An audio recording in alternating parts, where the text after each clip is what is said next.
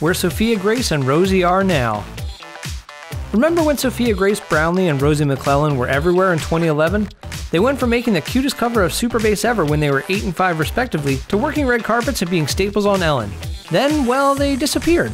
Where did they go, and what are the pink-loving gals up to now? Sophia Grace and Rosie made their long-awaited comeback to Ellen in November 2015. The girls chatted about how much they missed being on TV, and revealed that their biggest Christmas wishes were to get Segways. Of course, Ellen DeGeneres can't resist gifting, so the gals got glitter-covered hoverboards before they left the stage. It's important to note that they traded their adorable pink tutus for mint green dresses. Now they're 12 and 9 years old, and Rosie actually talks now.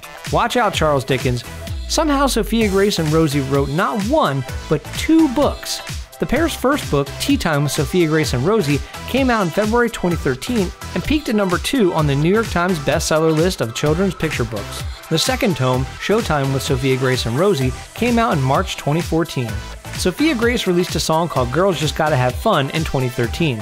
The music video for the track features both Sophia Grace and Rosie sitting on pink thrones and driving pink toy cars. The song itself didn't chart at all, but the follow-up somehow did. Sophia Grace released a solo track, Best Friends, that didn't include her best friend Rosie. The irony.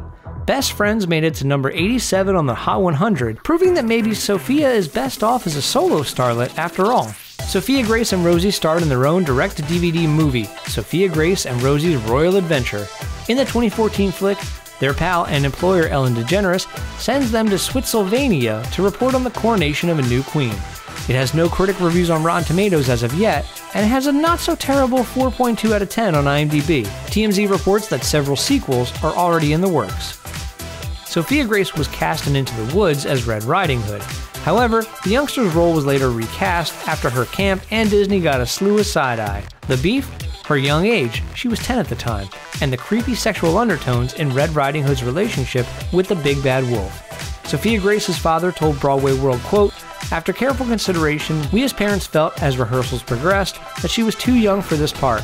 It was a joint decision between us and the director and the producer of Into the Woods to withdraw Sophia Grace from the film."